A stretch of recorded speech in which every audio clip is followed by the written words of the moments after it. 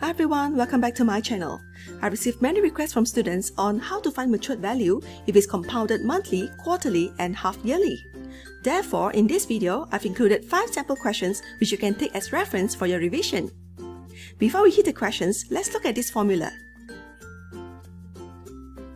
The formula to calculate matured value is MV equals to P bracket 1 plus R over N, the whole thing to the power of NT, whereby MV stands for matured value, which is the principal plus compound interest, and then P is principal, which is the money that you deposit at first, and R is yearly interest in percentage, N is the number of times the interest is compounded per year. So if it's compounded monthly, N is 12 because 1 year we have 12 months. And then quarterly, okay, quarter means 1 over 4, therefore N is 4. And half yearly, so half is 1 over 2, therefore N is equals to 2. And T is equals to time in years. So let's look at question number 1.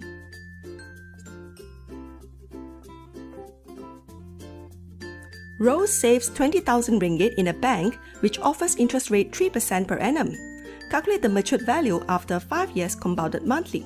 So here our principal is 20,000, then interest rate is 0.03, and then calculate the matured value after 5 years, so T is 5, and compounded monthly, which means that our N is equals to 12.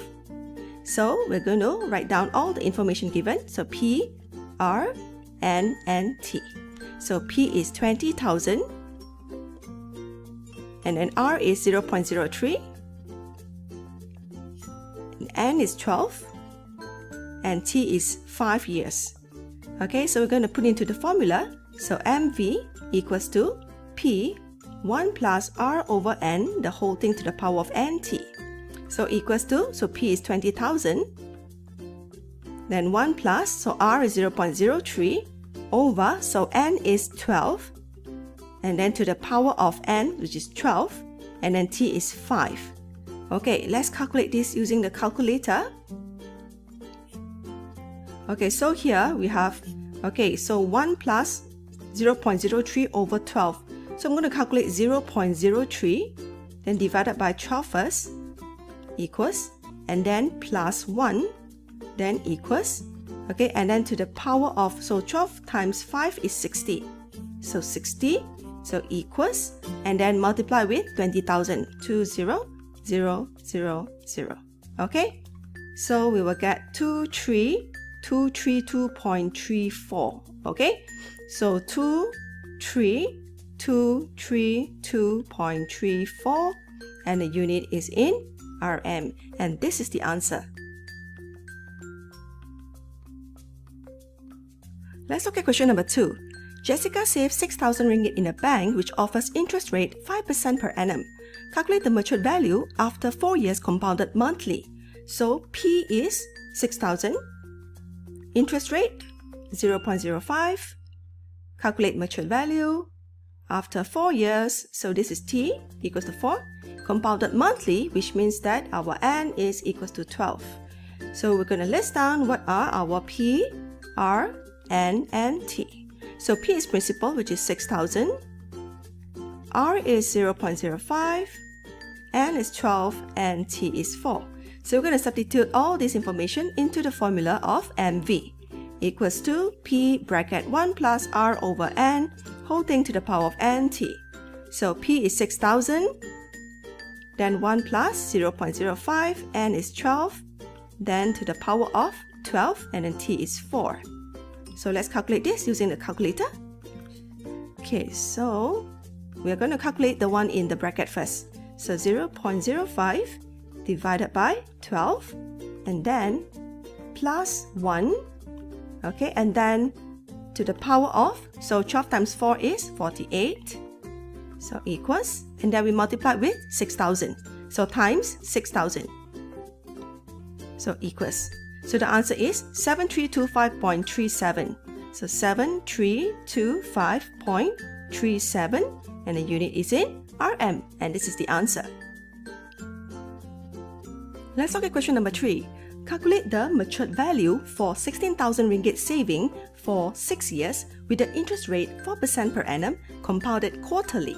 So we got to calculate the MV, Principal is 16,000. This is the years, T is 6, and interest rate R is 0.04, compounded quarterly, which means that N is equals to 4. So we list down all the information given. So P, R, N, and T.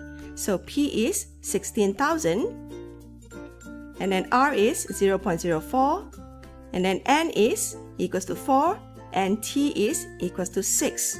Okay, so we're going to put into the formula MV equals to P bracket 1 plus R over N whole thing to the power of NT. So P is 16,000, then 1 plus R is 0.04 over N is 4, then to the power of 4 times 6.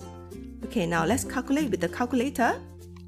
So here we have, we're going to calculate the one in the bracket first. So 0.04 divided by 4, and then after that plus 1, and then to the power of 24, and then after that multiply with 16,000.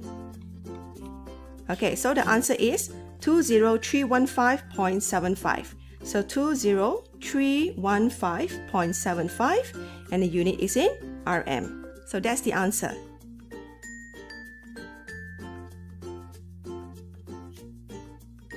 Let's look at question number 4. Calculate the matured value for 12,000 ringgit saving for 5 years with the interest rate 4% per annum, compounded half yearly. So we're going to calculate the MV. The principal is 12,000. Then 5 years, it means that the T is 5.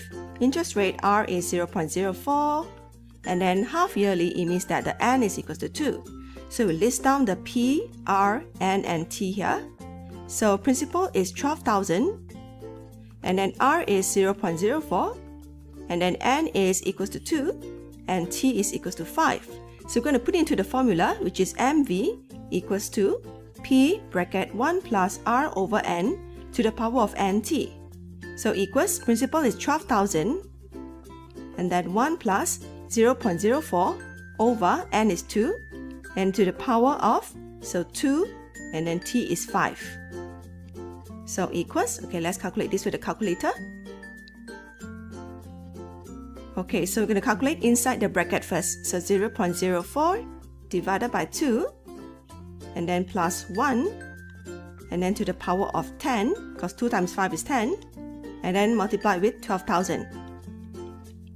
Okay, so our answer is 14,627.93. So 14,627.93.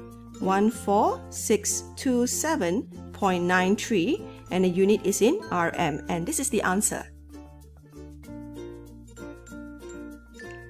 Let's look at question number 5.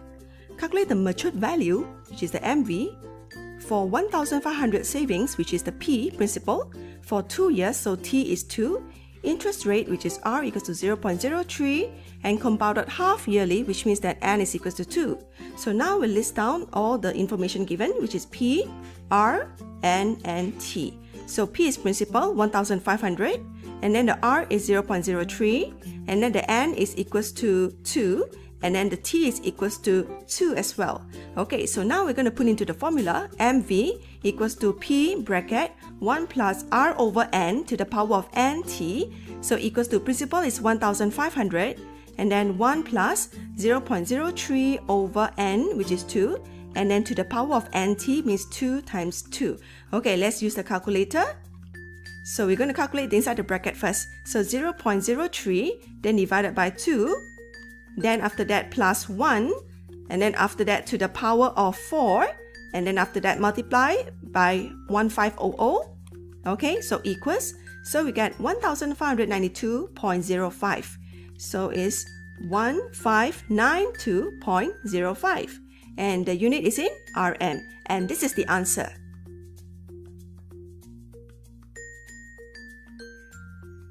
Well, that's all for now. Let me know in the comments below if you have any difficult topics that you would like me to discuss in my next video. I'll be very glad to help you. So if you think this video is useful, I would appreciate a like from you because it means so much to me. Till then, happy learning!